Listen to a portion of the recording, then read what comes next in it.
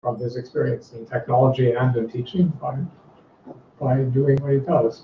And you also have your own blog, which is a classic type of blog on philosophy, cross-cultural, right?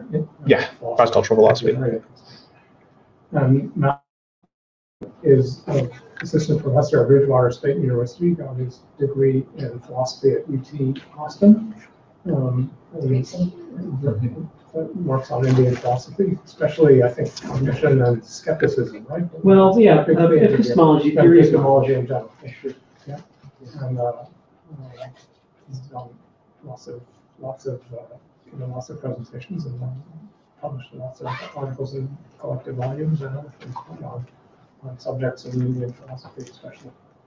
And so we're very glad to have you here at Brandeis. I wish there were more people. Great. Yeah, thank you. Anyway. Thank you for hosting this. I appreciate this chance to get out. I will. Yeah, actually, I might grab a glass of water. All right, we have. Yeah, bottle's great. It's harder to knock over. So, all right, so I want to just before I start on anything, say I always consider the questions to be the most interesting part of a talk, and I think Matt and I have talked, and we both do see this as a talk, not as a paper to be read.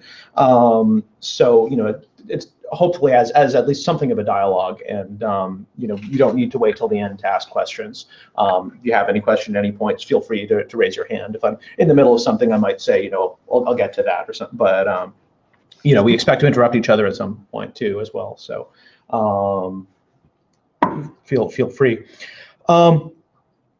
So one of the things that I've found particularly important in the kind of larger dialogue around the digital humanities, or maybe something I found a little even frustrating, is that when people talk about digital humanities, a lot of the time they're talking about quantitative methods, computation and visualization, analyze hundreds of texts together, map out connections, which is very useful, but in some respects I think it's more like social science than like the humanities as traditionally conceived.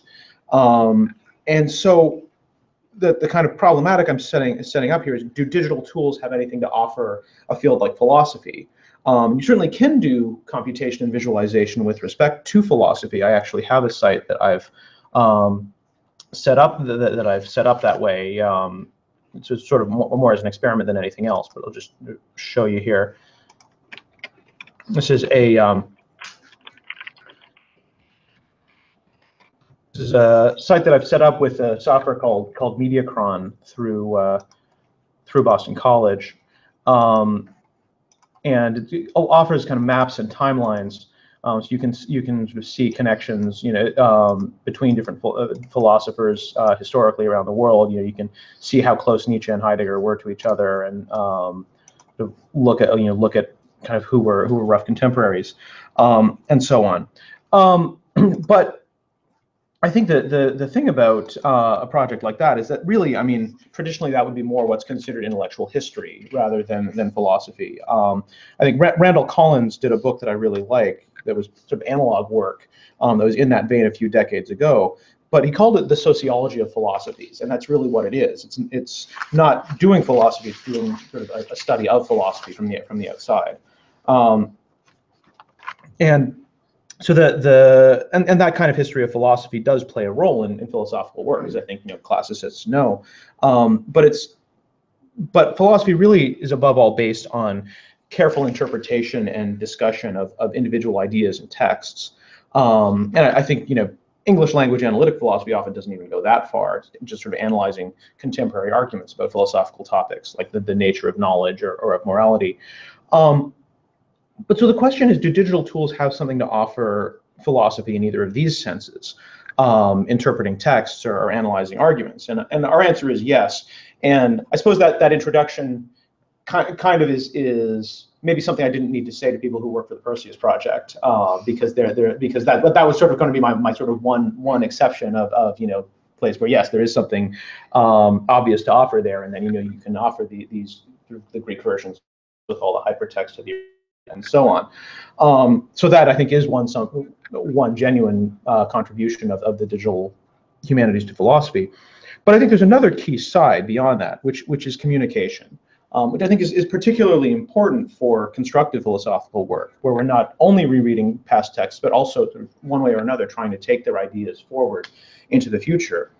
And there, I think there's no substitute for conversation. Right? That's such a key methodological element of philosophy, whether it's Socrates and Plato meeting in the Agora, or the Buddha and his Jain and Jivaka counterparts wandering and preaching to the same audience, or Schelling and Hegel discussing idealism in their dorm room. Right? Philosophical ideas are really stimulated by encounters with other philosophical ideas. That is one of Collins's points in the sociology of philosophies, is that so much of it comes out of social networks. And digital networks allow a meeting of the minds that might otherwise not have taken place. On that Mediacron site, you can see Mencius and Aristotle. Share that again.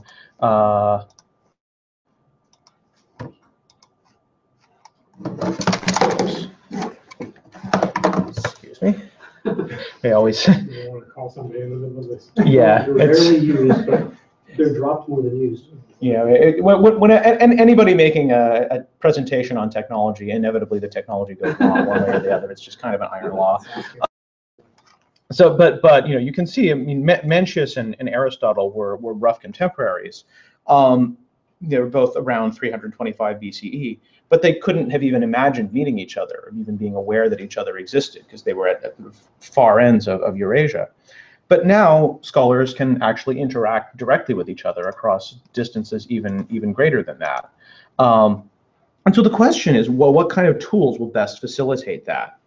And until the last decade, I think probably the answer was still mostly journals, right? That's kind of been our traditional tool, and that sort of venerable tool been around since the colonial age, that print journals could circulate around the world, and since then we've taken them online as well. A lot of journals, for one thing, they don't have the immediacy of conversation, and there's something that's sort of lost. But beyond that, I think most are probably with the problems of academic publishing. The cost of journals is sort of spiraling ever upward, along with bundling and restricted permissions, so that most libraries, let alone individuals, can't afford to subscribe. And the budgets and their budgets will keep getting reduced for monographs and small publishers. That problem, I think, is particularly acute for the study of classical India, as opposed to classical Europe, because there are so many potential readers who are in India, and their budget tends to be much more challenging than even graduate students in Europe. They can't afford even prices we would consider modest. I met a reader of my blog in India, young man around 21. And we were talking about Motilal Banarsidass, which is this company that produces kind of knockoff reprints of books in Indian philosophy. A book that would cost maybe $80 here. They'll do a cheap reprint of it in India for $10, for the equivalent of $10 if you buy it in India. Then he was saying, like, oh, but I can't buy Motilal books; they're so expensive. When you're on that typical middle class Indian salary, even a relatively cheap book is fairly expensive. Let alone the cost of these academic journals that charge ever higher subscriptions. So, for that reason, I think in study of classical India, the promise of open access is particularly important. We have scholarly work that's available to all. The key problem of open access is cost versus quality control. If you have any significant costs, they have to be paid somehow. So there are some open access resources that now even charge their authors, because that's the only way that they can think of to make money. And I think when at a time when the academic job market is so cutthroat, there are many who would argue that's even worse than the existing model in terms of its fairness. So, in a sense, we're trying to think about alternate experiments. Are there ways you can have both quality and low cost? Often, Matt was pointing out, often we think of open access sort of repository that the university might have of published papers. But all of that, I say to provide context for let's go, and especially our KA blog.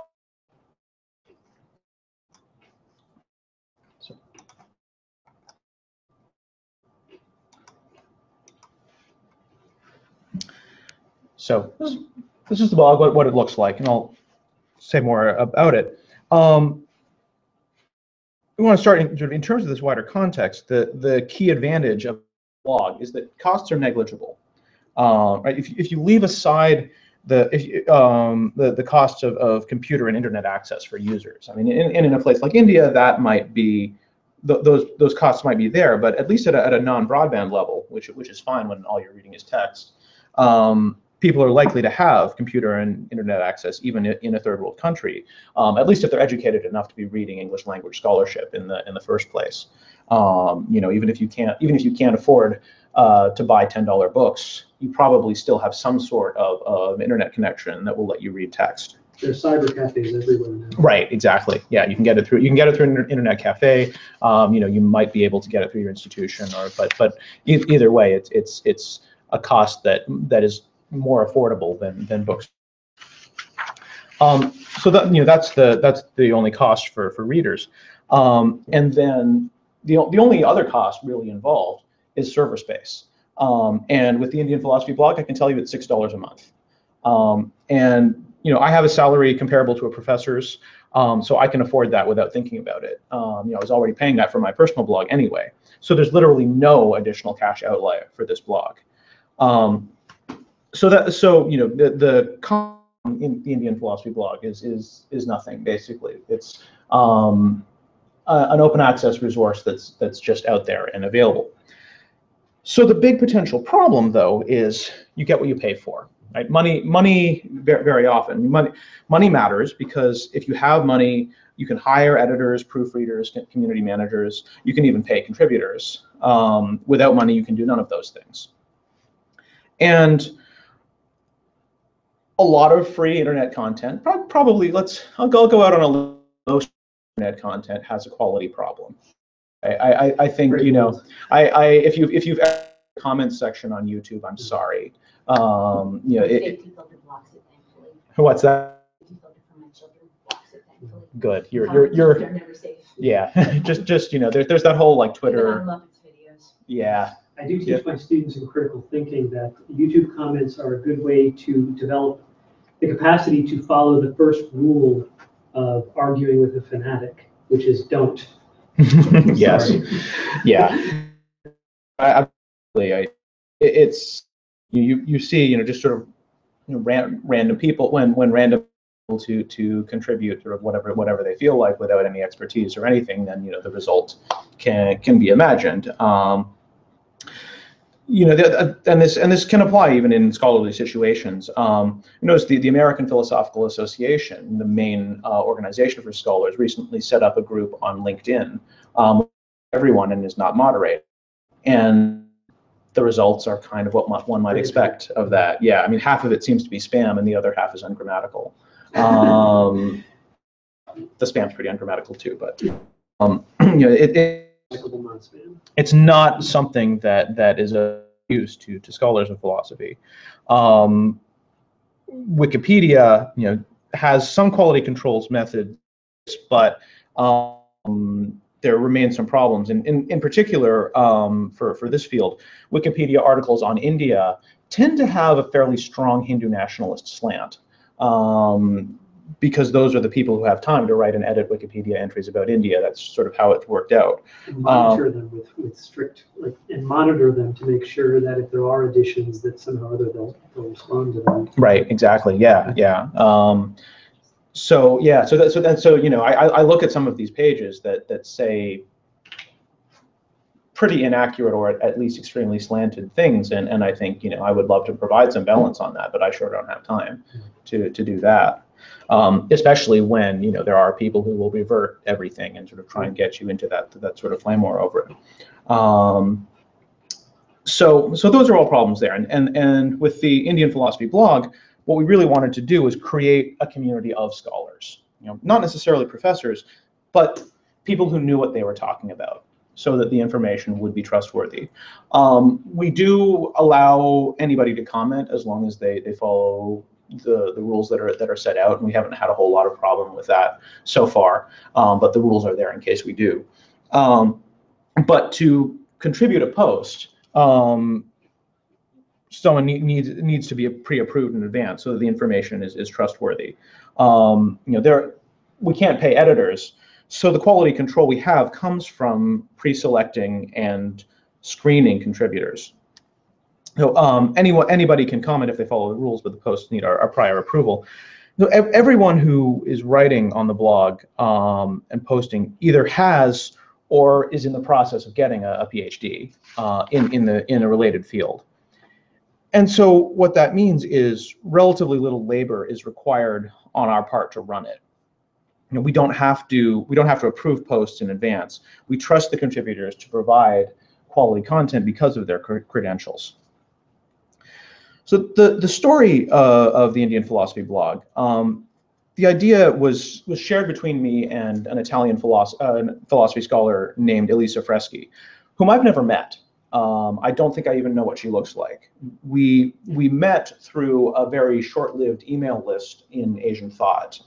It came out of, I think, the Society for Asian and Comparative Philosophy is a group that studies Asian philosophy. It's sort of less well known, I think, than the American Philosophical Association, the American Academy of Religion, partially, I think, because no job listings are run through it. So it's sort of an optional society in that sense. But it's not unlike the SAGP, like the Society for Ancient Greek Philosophy. Right. Yeah, or the American Oriental Society. Those kinds of groups that are scholarly associations that people are part of just for scholarship's sake, not because they're desperately scrambling for a foothold in the job market. But so that makes them smaller, but still of interest. And so there was one scholar at the SACP who set up this mailing list called Asian Thought L, that he was hoping to be kind of a resource for people to share ideas about South Asian or East Asian philosophy.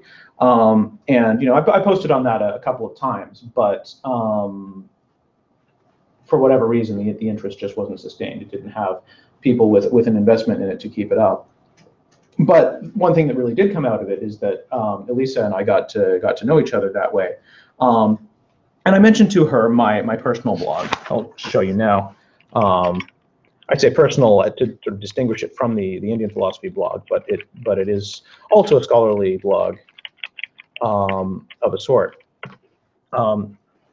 This is called Love of All Wisdom, and the title, I think the reason behind the title should probably be fairly obvious, that it's a blog in cross-cultural philosophy across multiple traditions.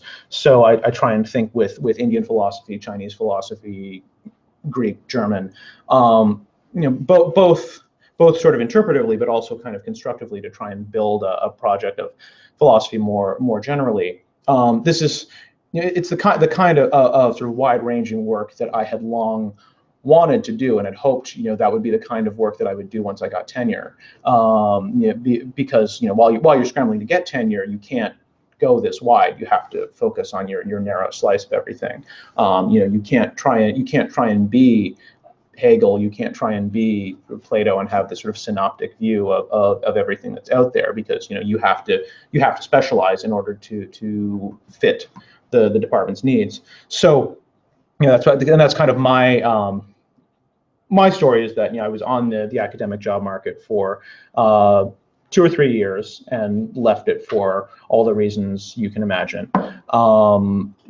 And when I did leave it, in some ways it was a blessing in disguise. It was sort of, a mixed blessing, but a big part of the benefit was that I could live where I wanted to be. But it also meant that even though I had less time to write as a scholar, I could write what I wanted to write. And so this blog really came out of that. That I can talk about texts that are written in languages I don't read, because I have access to a translation. And that's something that plenty of people have done in the history of philosophy. Aquinas didn't know much Greek, but was one of the great Aristotle scholars. But you can't really do that professionally now. And I sort of recognize this doesn't get recognized in sort of scholarly venues, but it was really something that I just felt called to do, and I've sustained this for 5 years now.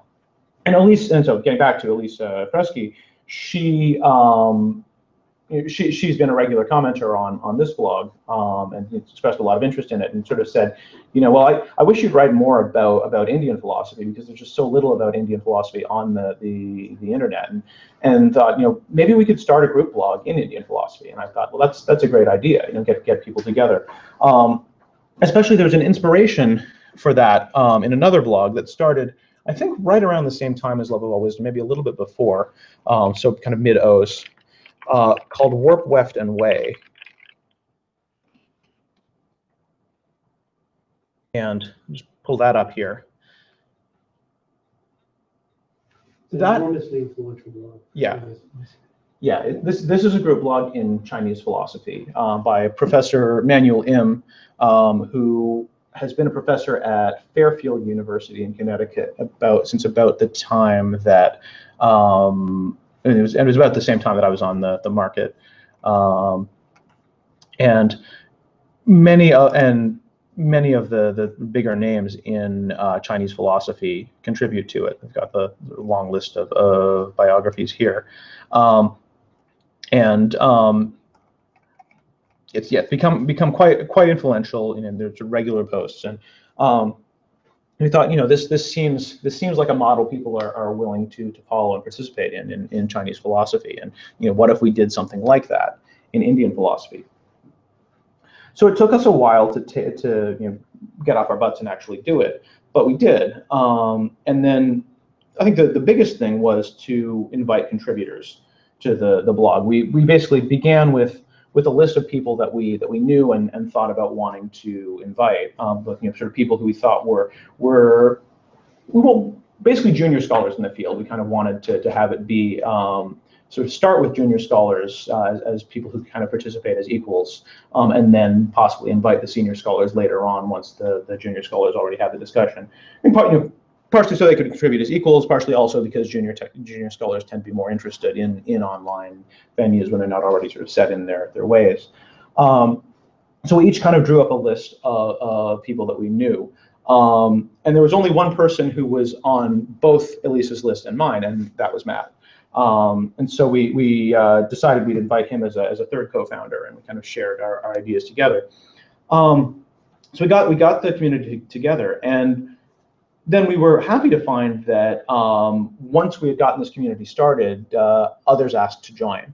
There were other junior scholars and even senior scholars who asked to become participants. It really attracted several scholars who were not previously involved in any sort of open access initiatives.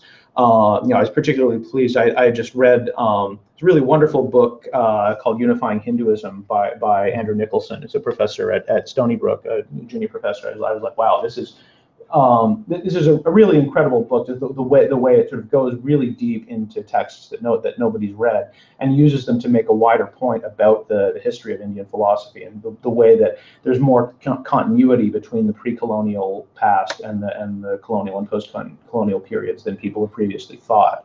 Sort of the upshot of it. It was found a really impressive work, and then found an email popping up from him in my inbox saying, I want to join this blog. So it was like, that was a big sign for me that we something really, we really had something here. And I think really I would have to say that the blog has been a success. It's really become a major resource for discussions of philosophy in classical India. And I also want to talk about why I think it's been a success. We have regular contributions. See some of our posts get a lot of replies. Just we get 12 comments here, and you can see on the let's just go back to the February here. If you look at the number of days a month we've had posts. We've got probably an average of 3 or 4 a week. So people regularly posting. So I think it's been a success, and I want to say a bit more about why it's been a success. so that others who are thinking about digital initiatives can learn from that. So I'm going to say a few words about that, and then Matthew will say some more from his perspective. So questions, how do you make something like this effective and successful? First thing, I think WordPress is just a great platform for this sort of thing. I started out with Love of All Wisdom on WordPress when I was setting that up. It was 2009. I was sort of thinking, well, I want to start a blog. I don't know anything about starting a blog. Let's just go and sort of read how you do this. People mentioned, oh, there are a couple of platforms. You can use Blogger and Blogspot, but WordPress has this sort of range where you can go from this hosted service at WordPress.com to your own site on your own server. And so you've got this flexibility because it's such open source software. So I thought, well, okay, so I'll go with WordPress. And I started out writing this on WordPress.com. Almost immediately decided to move it to my own server because at the time, WordPress.com was less flexible. You couldn't hook your own domain name up to it. You had much less flexibility and customizability with themes and templates and so on. I think WordPress.com has opened up more of that now. It's become a more viable option. But I decided I would get my own server, and I started out with Bluehost, or no, it was called Just Host, which was a site that it's one of those I don't think they promised it. I mean, they promised unlimited server space, and I think it was like $3 a month or something like that. And that was unfortunately a you get what you pay for situation, because after maybe a year or so of working on them, they immediately shut my site down and said your traffic is too high. It's time to move to a dedicated server that will cost you $120 a month. And so basically, like those options tend to be a little fly by night. And I asked a friend of mine, where do you go for to tech savvy friend who'd done some digital humanities work. He said, well, I had a blog. I've always hosted it on a company called Verve Hosting out of Britain. They're reliable. It's $6 a month, and they don't promise anything like unlimited server space. And anybody that promises something like that is probably a scam artist.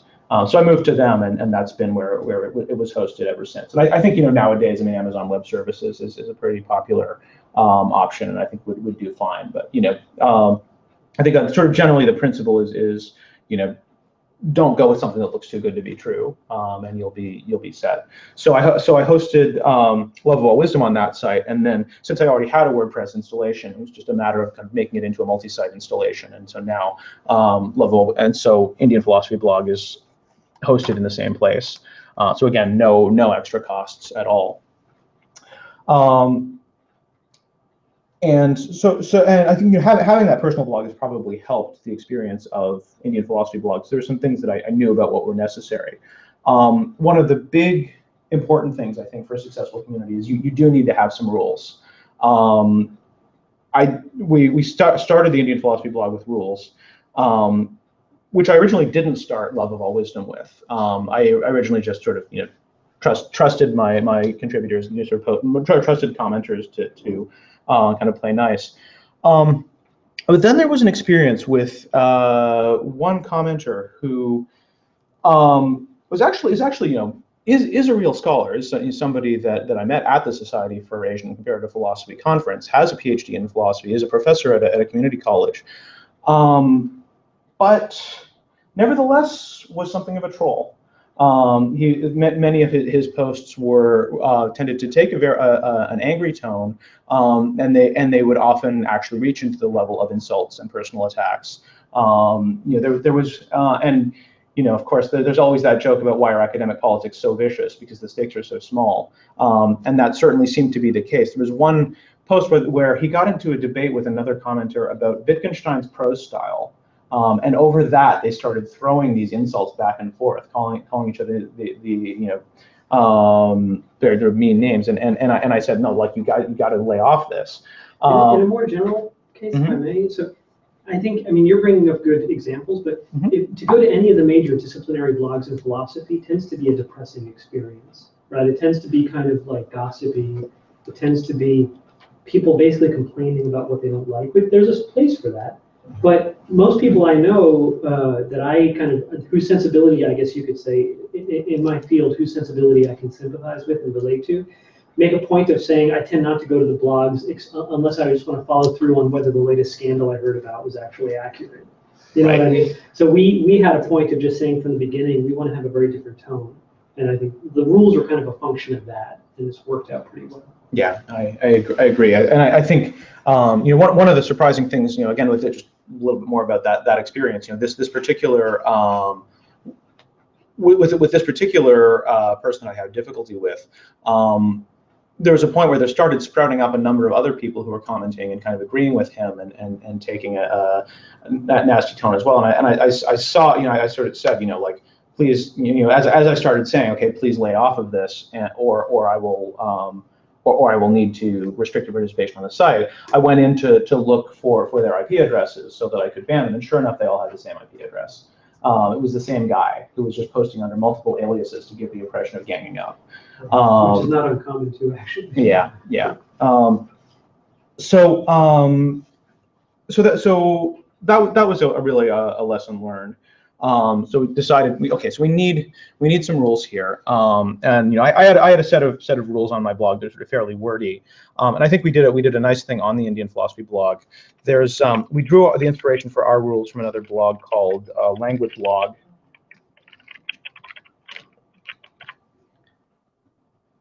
And where are there? Yeah, their comments rules. So they have this nice way of having sort of long posts, but summing them up in sort of 2 words: be brief, be relevant, be informed, be polite. And so we didn't pick those rules exactly, but we modeled our rules on them. So so ours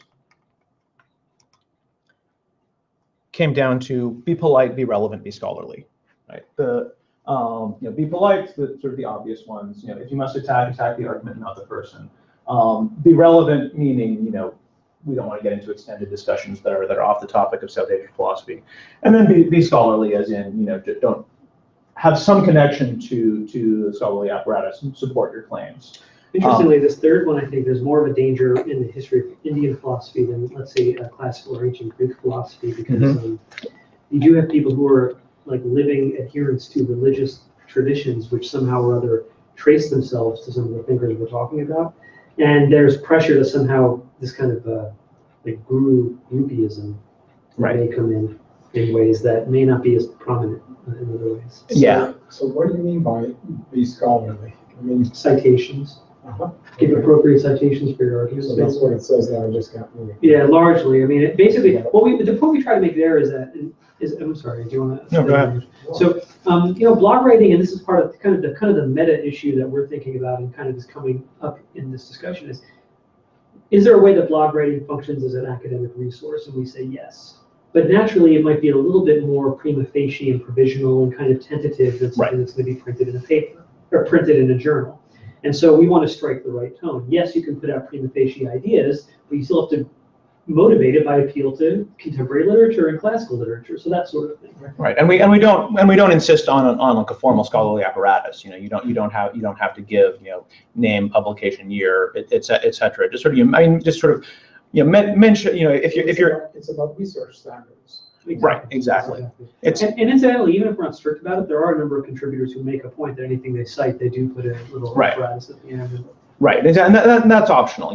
I mean, if they want to do that, that's great. But it's more a point of like, well, if you claim that such and such is Nagarjuna's view, then like give us some text of Nagarjuna's where he actually says that, and just cite chapter and verse or whatever. And anyway, like at a panel presentation or whatever, in the crucible of conversation, you're going to be called to the mat if you have claim.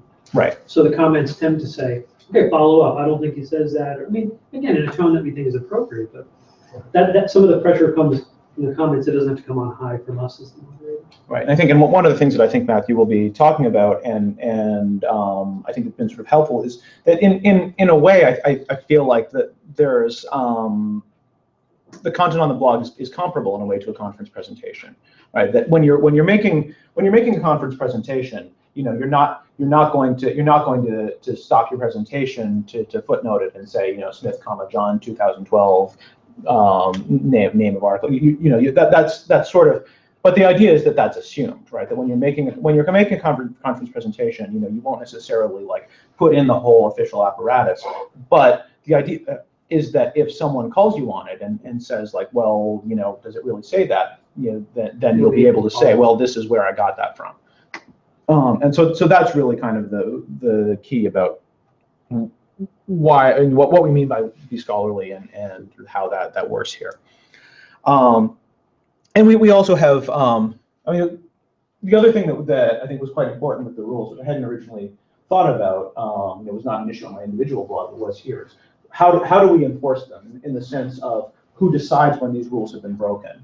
And let me just get on to, hold on a second.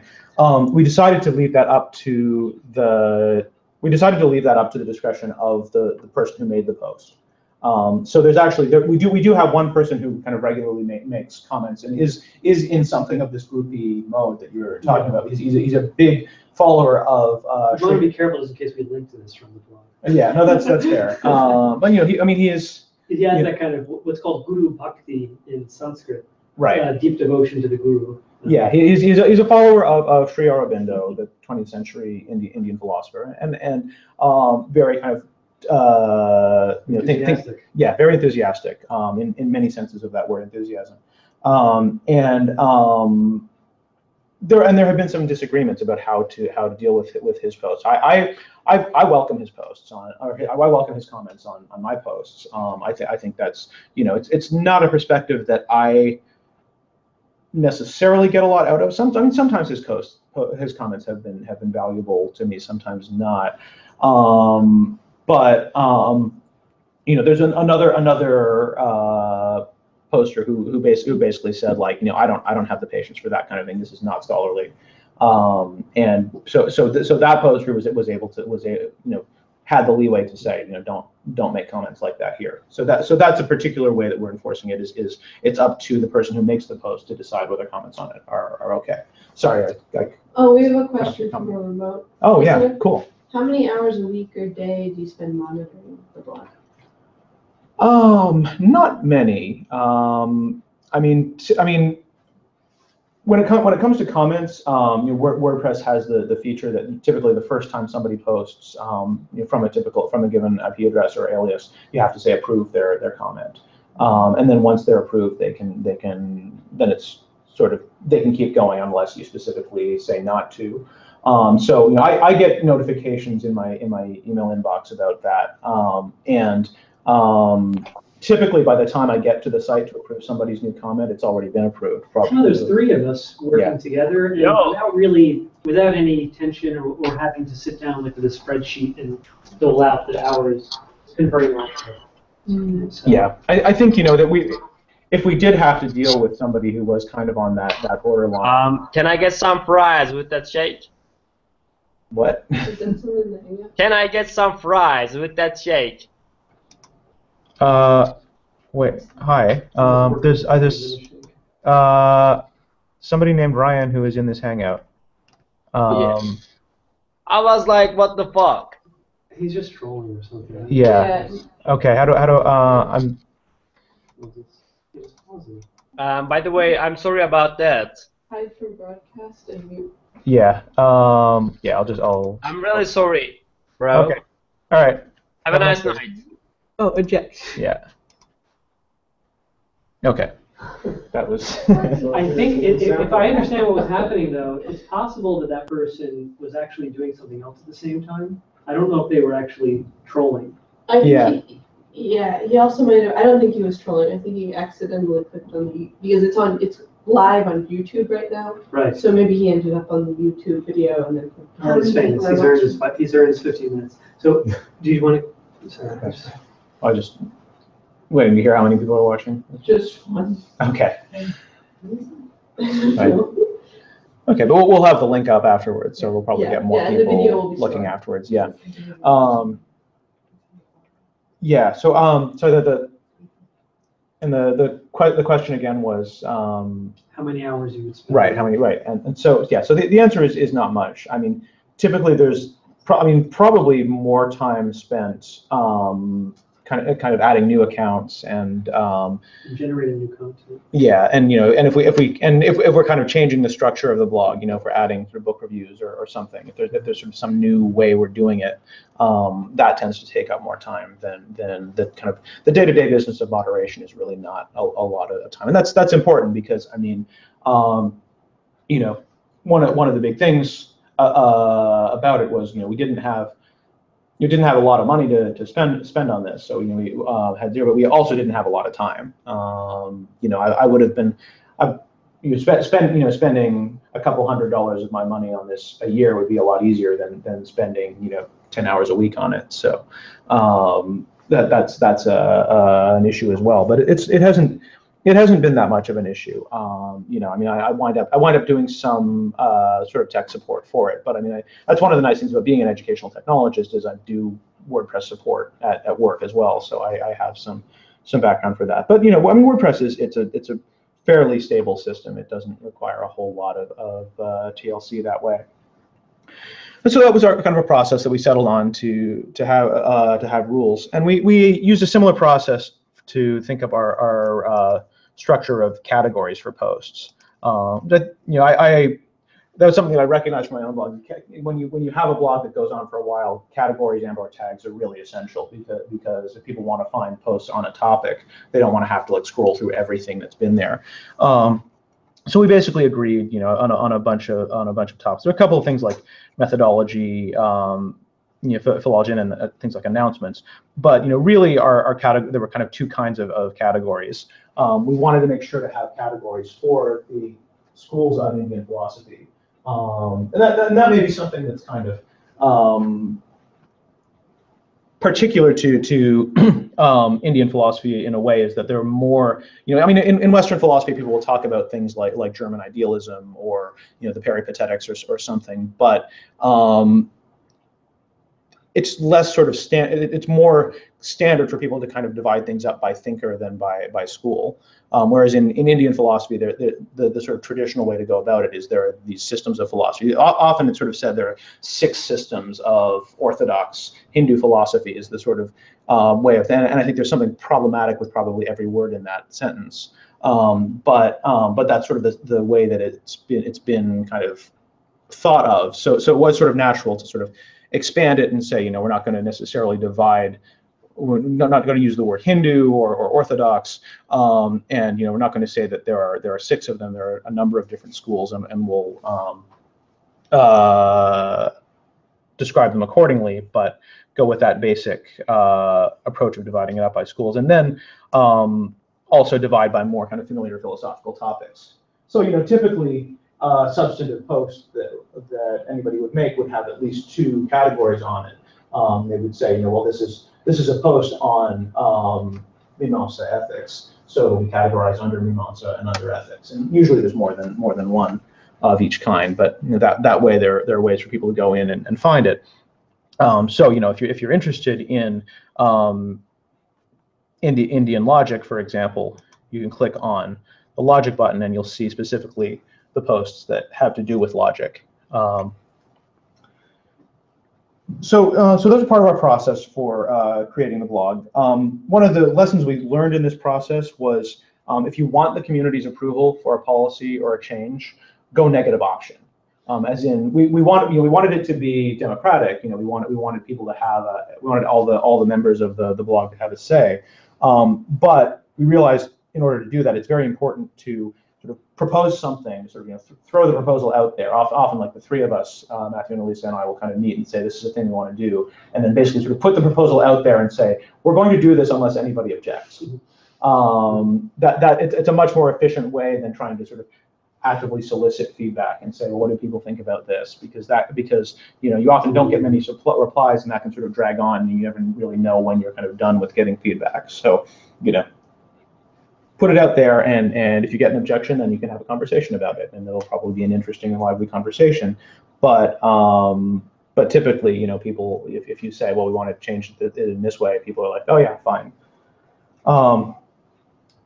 So those are all part of making it effective. And the other thing we've already sort of touched on a little bit is to be distinct from what's already out there, right? This was a big thing that helped us, is that it was a distinctive subject matter. Most philosophy blogs are Western oriented. There aren't really many on India out there. I remember my dissertation advisor had mentioned to me several years ago, as I was floating this idea, that he was thinking about starting an Indian philosophy blog as well with others, and sort of seemed like it was kind of aimed for senior scholars. And I think if that had happened, there wouldn't really have been so much of a niche for us to fill. But they never actually did that. So we had this space to fill. And the other thing that Matthew hinted at is that the best known philosophy blogs tend to be about the profession, more about content. They're sort of sometimes gossipy. The Lighter Report is the best known. New Apps, some of the sort of philosophy groups out there, they tend to be about who got hired where, and this professor who had the scandal of trying to sleep with a student, and the sort of business of being an academic philosopher. And we wanted to be really focused on substance and content. And I think that's made us distinct. There are occasional professional announcements, but that's really not what the blog is about or for. So the key question in all of this, and in some ways kind of what I've been leading up to, is, so we screened the people that we wanted to contribute. We sort of got this list of the people that we thought would be good, and we get our quality by having them contribute. But so the next question is, how do we get them to do it, right? Because blogging is free labor. That is important.